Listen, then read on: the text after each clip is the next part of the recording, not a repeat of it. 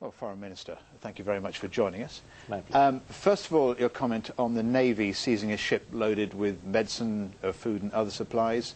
They claim it's carrying provisions for the defeated rebels. The mission organisers say it's for Tamil civilians. Do you know anything about? So obviously, any ship having to come into territorial waters of a country has to be cleared in terms of its requirements for clearance. And here is, in the event any ship is trying to enter our waters, we have the right of arrest and we must inspect. And that is a procedure.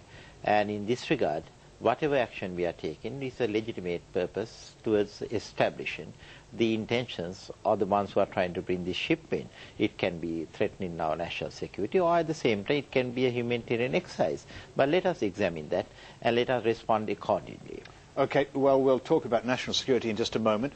First of all, let's put that first question from one of our Vox Pops of the Tamils outside Parliament. The young lad said, I just hope, can you promise that Tamils will be safe? What about the Tamils who are already there in the country?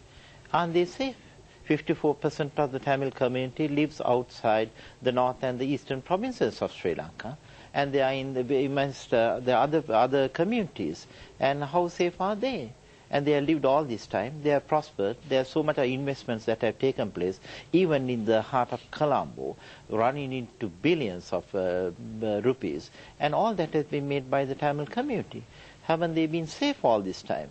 What about their confidence in the system? What about the ones who are coming into the country? Ones who have fled the hold of the LTT a few weeks ago are now part of the community very much. And they are being cared for by the government of Sri Lanka. What about the parents of Prabhakara, the tyrant Prabhakara? They are being cared for by the government of Sri Lanka. And why this propaganda spin being given that Tamils are not safe in Sri Lanka? They were not safe the time the LTT was holding them throughout in the three provinces finally that fell into the hands of the government.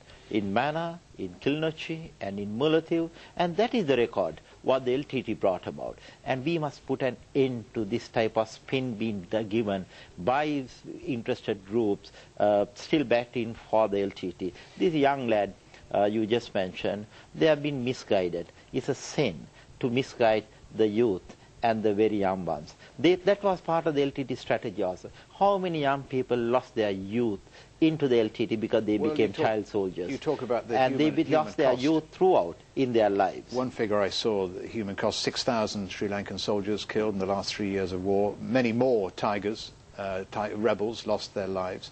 How do you begin a reconciliation process, which is the subject of another one of our questions? How do you begin that after, 21 years of war and after so many have died? It's more than 21 years. It's 27 years where the LTT was trying to become a terrorist outfit in Sri Lanka and played that into the highest degree in terms of becoming the world's most brutal terrorist organization. That is now the history, it's a matter of yesterday where Sri Lanka is concerned. We have completely eliminated the LTT as a terrorist organization within Sri Lanka. But there can be certain concerns we still have in the international community. That is why we are trying to have a comprehensive engagement with the outside world so that we could see that the LTT will not be able to manifest in various other forms in the world. And we'll be addressing that matter as a matter of priority. About the reconciliation, right now we have got 300,000 our Sri Lankans coming from the Tamil community who were held hitherto by the LTT in the no-file zone as a human shield, who escaped the LTT hold and came into the hands of the government, and we are now taking care of them.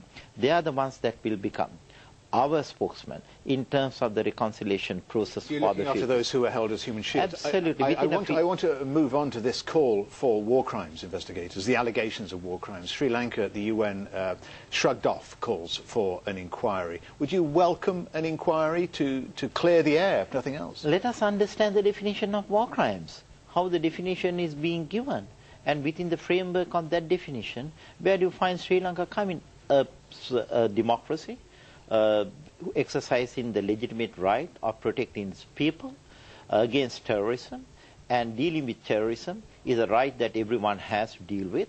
And if we failed to deal with terrorism, during our period in office, will be held accountable by our people to have failed in permitting terrorism to be there. And we have done so. And today I am happy to announce that we have eliminated terrorism because we dealt with it. That won't come within the definition of war crimes that people are trying to once again try to hype this up unnecessarily. Okay, well, you're resisting calls for investigators to go in. I want to move on to the displaced, the huge numbers of people who have left their homes, fled fighting at the beginning, many hundreds of thousands.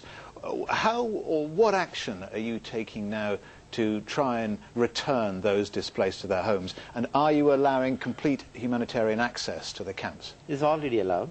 There are over 52 agencies working within the camps, within the villages, which we termed as the welfare villages. The UN agencies are already there. And we have got around 16 INGOs, another 24 NGOs who are backed by other international organizations, the ICRC included. And we are looking forward to see that they return back to their places of original habitat. That is what is most important to us, not to keep them in the welfare villages, but to see that they return back to their own villages, where we'll develop the infrastructure, we'll provide water, electricity and housing. One may ask, how are we going to do this? But we have done this previously on two occasions. Once, when tsunami struck us in the north and the east, we have cleared those areas and we have restored normalcy to all parts of the eastern and the southern part of Sri Lanka. We have done that once again in 2006 to 2008, 2007 to 2008, in the eastern part of Sri Lanka when we cleared the area from the LTT hole. And to do it for the third time, I think is not going to be a major challenge, but it's a need for us to address, and we'll do so with our capacity. At the same time, we have been getting enough and more assistance from outside that we could channel into areas of development through the UN system. All right, Foreign Minister, we have to leave it there, but many thanks to you for joining us here on Al Jazeera. Thank you very much for this opportunity. Greatly appreciate it.